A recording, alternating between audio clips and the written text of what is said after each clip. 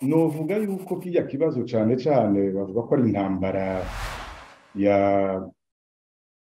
yo kwishira n'ukwizana intambara iri hagati yo kwishira n'ukwizana no gucinyiza abanyagihugu batwara. Twe twibaza yuko aho tuhagaze n'ubwigenge bw'abarundi n'ukwishira n'ukwizana niyo twe duhagaze.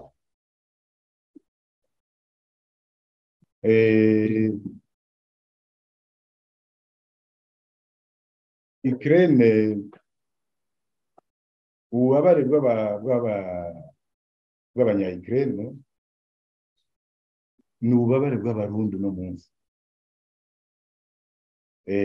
Imana abanya-Ukraine baronse nuko baronse imfashanyo, ariko ububabare bw'abanya-Ukraine ni ububabare abarundi bafise no munsi, kuko abarundi igihugu cabo kiri occupé n'ababica n'ababangaza n'ababarenganya co kimwe n'abanya-Ukraine. Ico gusa dusaba nuko natwebwe imiborogo, amarira, akarenganya turimo isi yose yobibona uko babonye ibya Ukraine nabo duhagaze. J'ai bien dit lors de ma communication que la situation en Ukraine, c'est une situation qui préoccupe le monde entier, mais que nous, en tant que Burundais, nous ne pouvons pas prendre une position étanche d'un côté ou de l'autre côté. Nous avons opté pour une position abstentionniste, neutre, de non-alignement. Pourquoi? Parce que nous ne savons pas comment cette situation va évoluer. Donc c'est pour cela que nous avons pris cette position sur base des principes et valeurs auxquels nous croyons.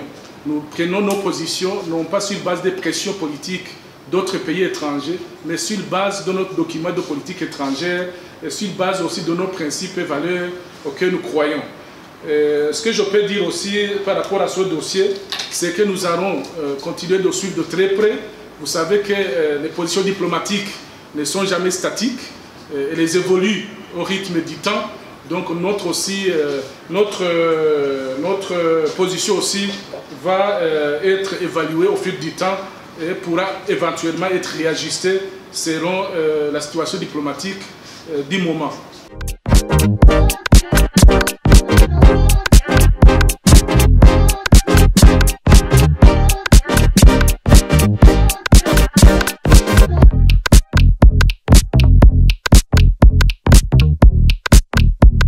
We have seen during also with regard to Russia that the decision of the UN General Assembly on2nd of March that 24 African countries abstained and 9 voted against to remove Russia from the Human Rights Council. So what about our values? And also what we saw in the last ECP-EU Assembly, we failed to have a resolution. So we see a little bit some political problems or maybe different how different approaches. How can we?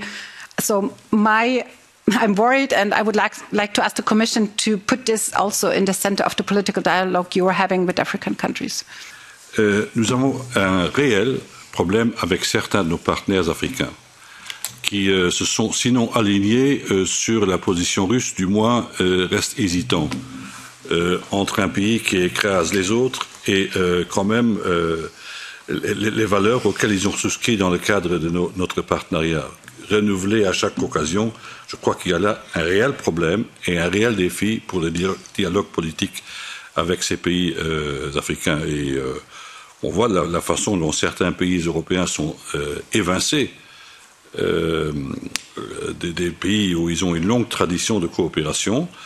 On sait qui est derrière. Hein. Au Mali, si l'ambassadeur de France est envoyé, c'est parce que derrière la société Wagner, il y a Poutine, hein, et c'est pas le seul pays. Et ils ont une stratégie claire pour nous faire apparaître comme des malfaiteurs aux yeux des Africains. Yeah, I think we have to remember that those countries who decided to abstain in the vote in the UN, it was not against us. And we have been assessing carefully, country by country, that what are the reasons behind their behavior, why they decided to abstain. And I have to say that it's definitely not very black and white situation, that there are many different kind of reasons why they decided to, not take the side. I personally see that from the EU perspective, we should try to avoid a situation where the world is divided to two parts, so that there is a permanent division between the West and the rest of the world. And that's why I'm very committed to this approach, that we need to engage, we need to reach out our partners globally. Even though the Ukraine is our main priority at the moment, and we want to end that war immediately, we cannot turn our back on the rest of the world, because we will definitely need partners more than ever in the future. And that's why I personally think that I understand that it is a disappointment for us that so many countries didn't want to take a decision.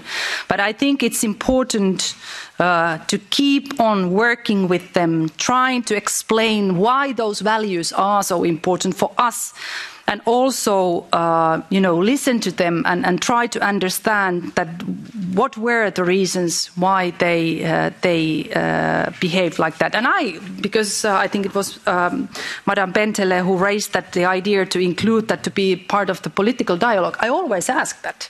When I meet, leaders, and I was just recently in Africa, I travel a lot. I always raise that, that could you explain me? I want to understand why you didn't want to take side.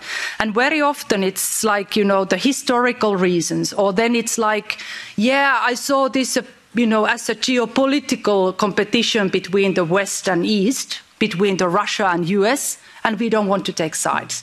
So there are different kind of reasons, but I personally don't think that the punishing is the right approach. I personally think that even though we are disappointed, we have to engage, we have to reach out, and we have to strengthen the partnership with the rest of the world, even though Ukraine is the priority.